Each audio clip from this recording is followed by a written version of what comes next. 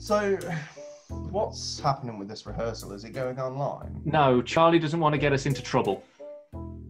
Get into trouble how? Because of that show David Tennant did? Doctor Who? No, Lockdown. Oh, but I thought that idea came out before this one, though. Yeah, well, who's going to believe that, eh?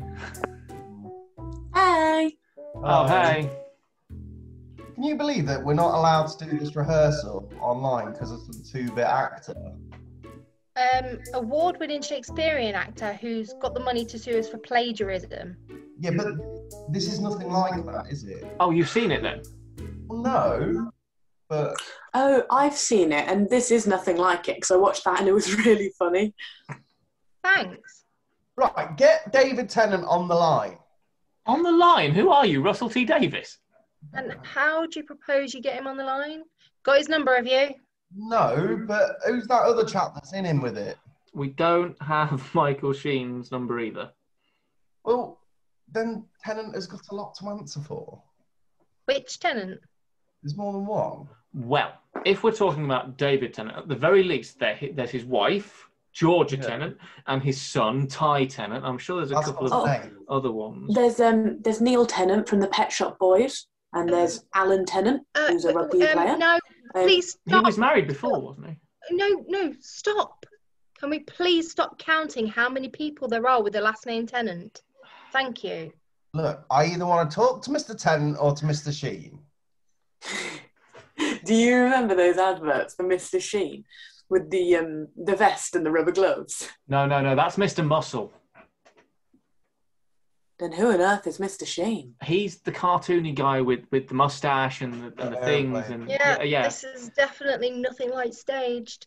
They had Judi Dench. We'd be lucky if we get the Crankies.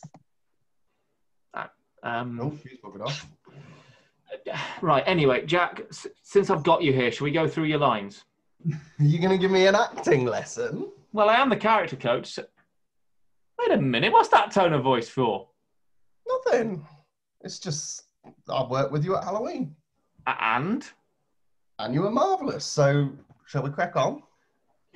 Okay, right, so, being the Dane, first thing you need as a Dane is you need to have perfect comedy timing. Which I have. Yeah, which you have, but it can always be improved upon. So, look, listen, if Tom from Mcfly thinks that I'm funny, that's all that I need, mate. Tom from Mcfly, what's he got to do with anything? Well, he remarked upon my talents. Did he? That's cool. What did he say? Well, it wasn't quite what he said, though. It was more the way that he said it, but I could tell he was coloured impressed. Oh, so you spoke to him? Yeah. What did you say? Look, I'm not going to spend my time sitting here discussing irrelevant things. Look, remember, we've got a show coming up in about... 5 months. Yes. And we need to get to work. Right.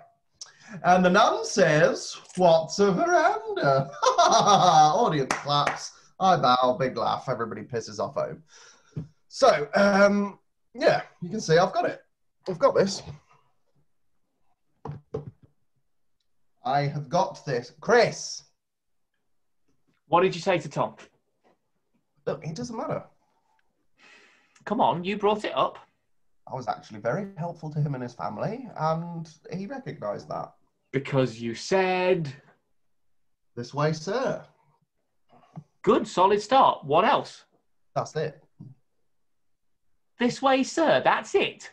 Look, you know how popular I am at this time of year, so look, I didn't really have enough time to hang around. Okay, fine, I get you. What did he say that was so complimentary?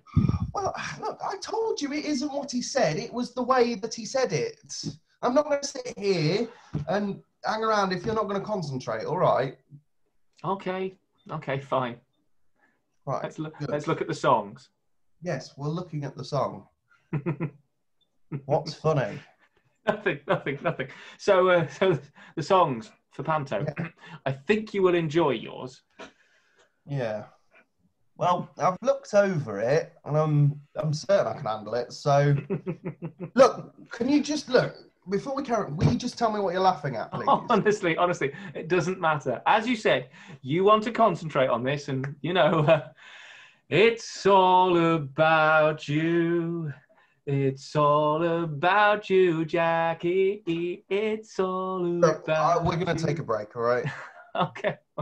That's fine. We need one because, you know, obviously I'm out of your league. You're wasting your time because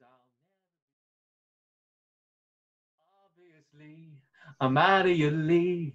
You're wasting your time because I'll never be yours, and I know that you never will be good enough. He said, cheers, mate. I know. I spoke to Rihanna.